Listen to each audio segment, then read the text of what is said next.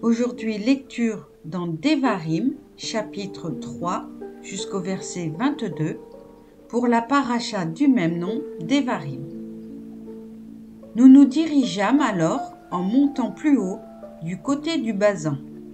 Og, roi de Basan, s'avança à notre rencontre avec tout son peuple pour livrer bataille vers Édréi. Et Yahweh me dit, « Ne le crains point, car je le livre en ton pouvoir, lui et tout son peuple et son pays. Et tu le traiteras comme tu as traité Siron, roi des Amoréens, qui résidait à Hesbon. » Et Yahweh, notre Elohim, nous livra pareillement Og, roi du Basan, avec tout son peuple.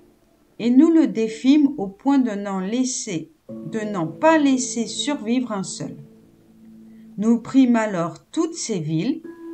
Il n'y a pas une place que nous ne leur ayons prise.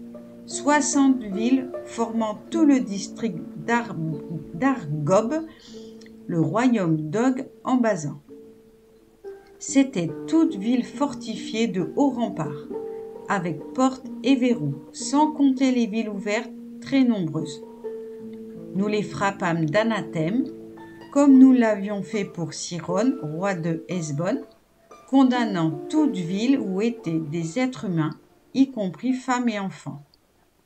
Mais tout le bétail et le butin de ces villes, nous le prîmes pour nous. Nous conquîmes donc à cette époque le pays des 2 rois amoréens qui régnaient en deçà du Jourdain, depuis le torrent de l'Arnon jusqu'à la montagne du Hermon. Parenthèse, les Sidoniens nomment le Hermon Sinon et les Amoréens l'appellent Sénir. Fin de parenthèse.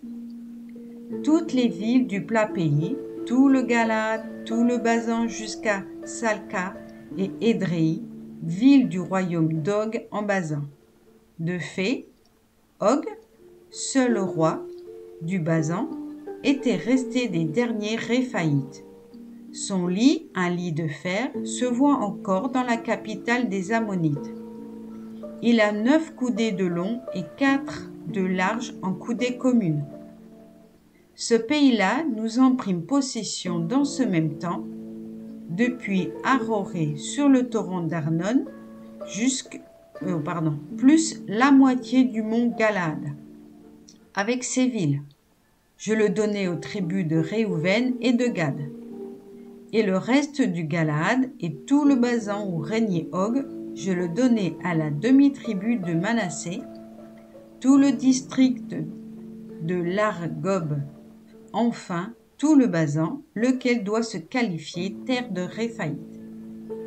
Yaïr, descendant de Manassé, s'empara de tout le district d'Argob jusqu'aux confins de Jéchour et de Maaka, et lui donna son nom, appelant le Basan bourg de Yaïr, comme on l'appelle encore aujourd'hui.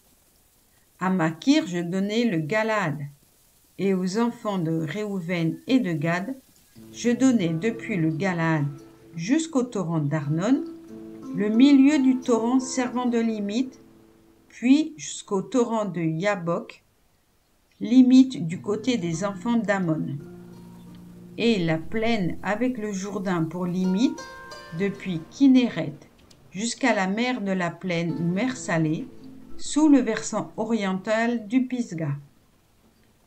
Je vous donnai en ce temps-là l'ordre suivant. Yahweh, votre Elohim, vous accorde ce pays en toute possession, mais vous marcherez en armes à la tête de vos frères, les enfants d'Israël, vous tous, hommes vaillants. Vos femmes seules, vos familles et vos bétails, parenthèse, je sais que vous avez un nombreux bétail, fin de parenthèse, demeureront dans les villes que je vous ai données.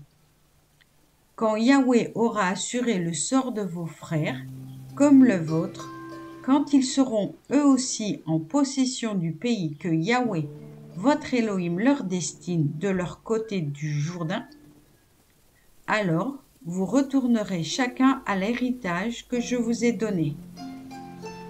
J'exhortai Yahushua en ce temps-là, disant, c'est de tes yeux que tu as vu tout ce que Yahweh, votre Elohim, a fait à ces deux rois. Ainsi fera Yahweh à tous les royaumes où tu vas pénétrer.